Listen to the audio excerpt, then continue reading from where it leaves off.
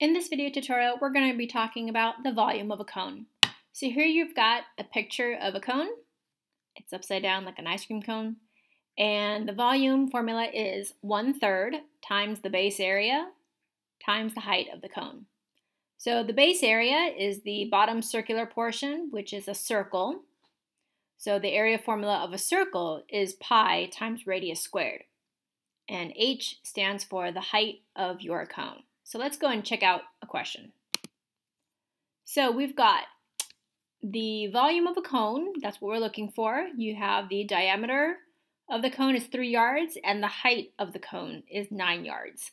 We need to round the final answer to the nearest tenth. So let's review. Your formula is volume equals 1/3 times the base area times the height of the cone. So in this question, are we given the radius? Hopefully you know the answer is no, but you should be able to figure out the radius if you know that the diameter is 3 yards. So what's the relationship between diameter and radius?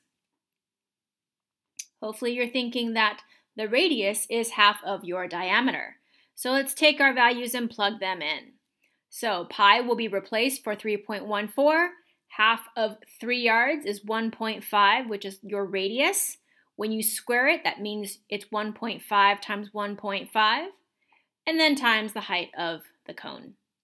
So let's grab your calculator. When you multiply 3.14 times 1.5 times 1.5 times 9, you will get 63.585, and we'll divide that by 3.